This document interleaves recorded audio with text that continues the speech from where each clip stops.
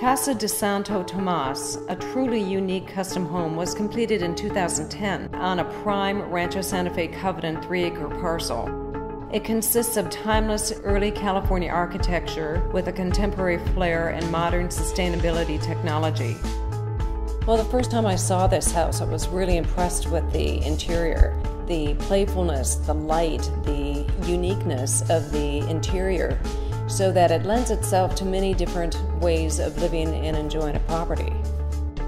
This peaceful and private location has ideal topography for panoramic vistas of rolling hills along the horizon. The house was constructed for indoor-outdoor living at its best. There is a beautiful pool and spa, a treehouse, zip line, a tennis court, a guest house, a huge 800 square foot open estancia or outdoor living room. It is the ultimate for enjoying the best weather in the entire world.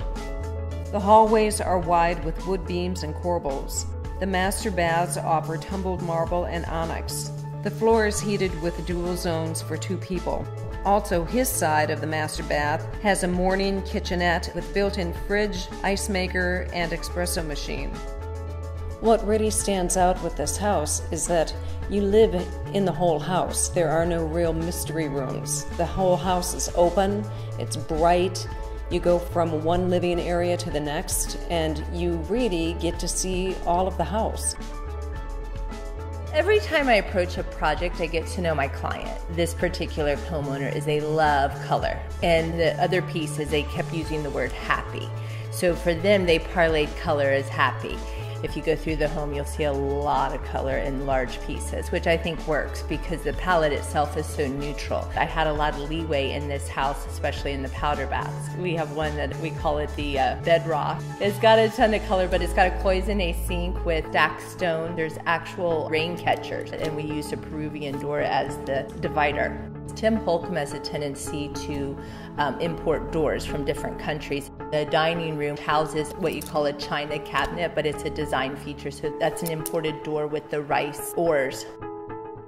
The other thing that we did do was take drum chairs and some dunduns, and they're the base of a palm, and monkey pods and other organic wood features from Thailand. So a lot of the imported pieces we used in the furniture, and then we also used it as the artwork in the house.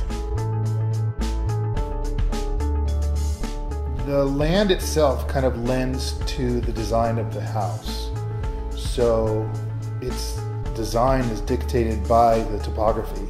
We try not to grade a property to change its topography. We try to keep it as rural and as natural as possible. And so that really tells us where courtyards are going to be and outdoor areas are going to be, which are the most important aspect of the house. Then that leads us to where do we live, and so that places our kitchen. And that leads us to where do we sleep, and that places our bedroom. I started designing this property in 2009, and we spent almost a year on design and a year on building it. So you spend a lot of time on the property, on site, drawing and taking pictures and getting an idea of where things should go, what feels right to where they should go.